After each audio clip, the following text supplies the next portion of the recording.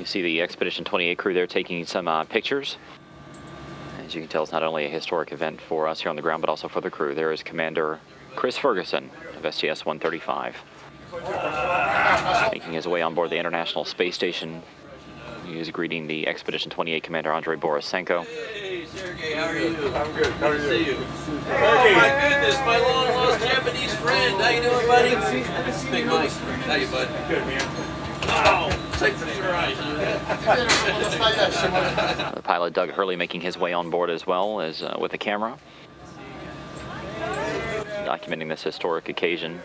Rex Walheim and Sandy Magnus also floating their way up through the hatches as well. So the entire STS-135 crew now on board the International Space Station.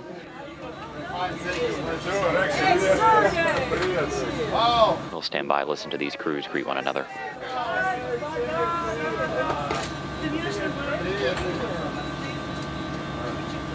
Finally meeting up over the ISS, 3 years later. Sandy simply couldn't wait to get over here. I know, it's like being home, except it's bigger than when it was here. Hey, there's my early diaper. Yeah, that's it. So, did you guys smell the shuttle with the patch open? We smell chunky. You smell that? We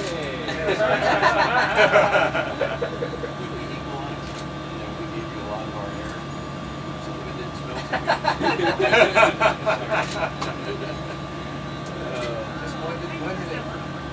Should we get a guided tour? Good.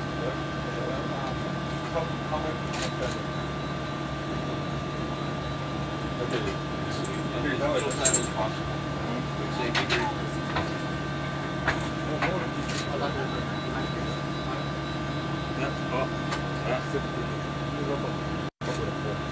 Oh, actually, no, we're not. We're in heck. I should take one. You should show. Wow.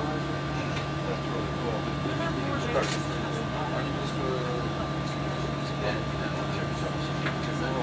I just think we got work.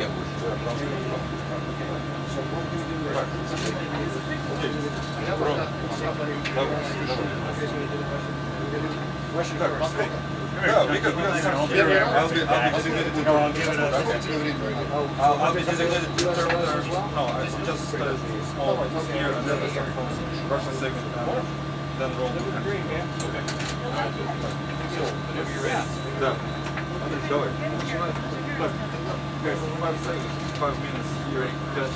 Yeah.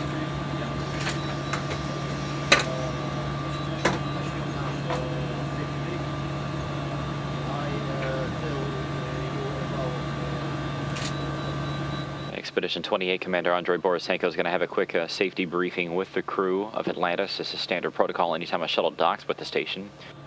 Even though Sandy Magnus and the rest of the crew have been on board the station before, they have to get an update on the procedures in the unlikely event that there's an emergency on board. Also get familiar with the location of everything on board the station as well. So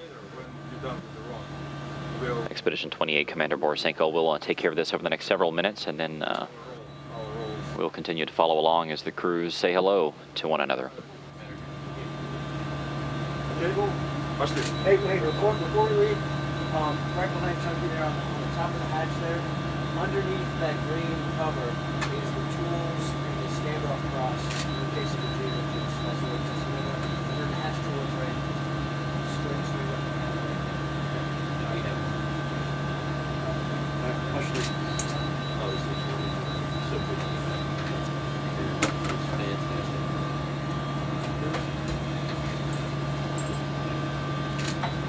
So we're gonna clear Satoshi off. Oh wait, video. Shit, how hard is it to hook up your hookups to it? Because I wanted to clear Satoshi off the start. I'm trying to troubleshoot the video. Did it? They were pumping your lines right live. Oh, dude, man, I had a 31-second. Yeah. What the hell's up with that? Yeah. Couldn't believe that. Oh, it was. We were like, oh my god. I couldn't believe that. That's all right. So are you guys going out live right now on any of your cameras? Yep, like, all of them. All of them? Okay. So we're live to the ground, boys and girls.